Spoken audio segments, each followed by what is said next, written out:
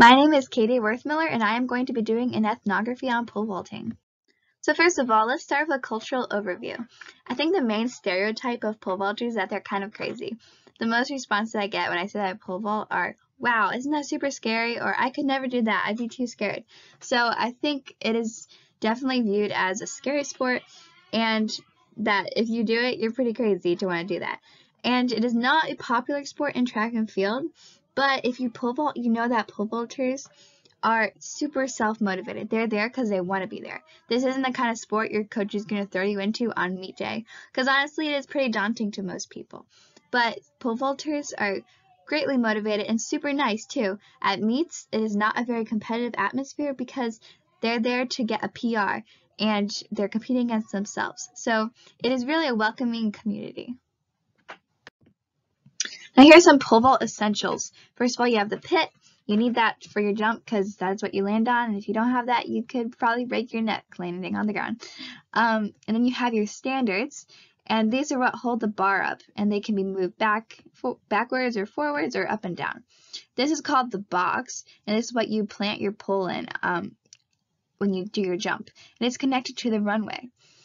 These are called pole vault spikes, and they're different from other spikes because they have this strap across the top, which gives your foot better support. They also have more cushioning inside to also help with less impact on your foot and your leg.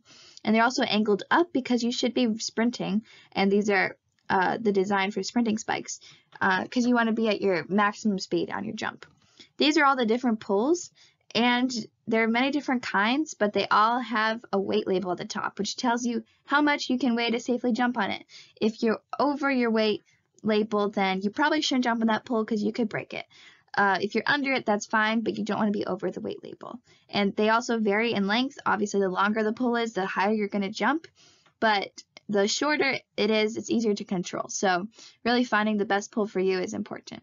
But don't get attached to your pole because you will progress through poles very fast. This is tape. It's a staple of the pole vaulter practice, and it's used for everything literally, on your pole for better grip, on your legs for shin splints, taping the tape measure down, you name it. It's used for everything. So that's important to have as well. And then you have your tape measure, which is what you lay along the runway to know where your steps are at. So now let's go through the steps of a vault. The first step of your jump is the run. And the way you carry the pole is your dominant hand will be at the top and your non-dominant hand will be your bottom hand. Your run should be building speed so that you're at your maximum at takeoff. And the way we refer to the run is your steps. So if you're going from a 5-step approach, that means if you're a right-hand jumper that your left foot hits the ground 5 times. After the run, you're going to plant, and this is after the pole drop, so your pole is already in the box, and you are jumping straight up. Your top hand, you should be able to draw a line from your top hand to your takeoff foot, and your driving knee and your bottom arm should be punching up towards the sky. And after the jump, you have your pause, and this is where you want to stop for at least just a second in this nice C position, because that sets you up for a great swing. Your trail legs behind you, and it builds up power in the pole so that it can recoil with the maximum energy to throw you up. After the pause, you have the swing. This is when you're getting your hips up towards your shoulders and rocking back on the pole. There also should be a break in your left arm so you can eventually invert, which is the next step.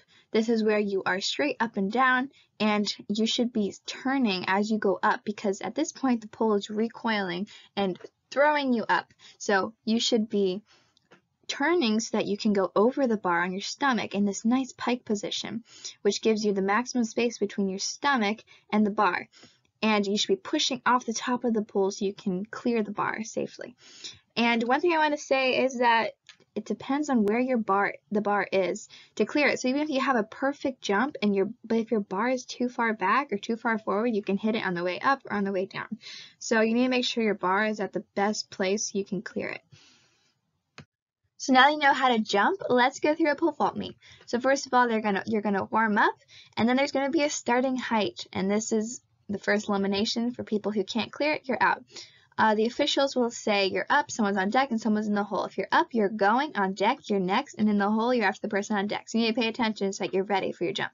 You need to tell the officials your standards so that they can adjust them correctly. And if you knock the bar off, that's a miss. And if you clear it, that's a clear.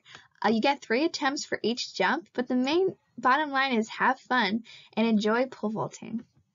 Thank you for listening to my ethnography.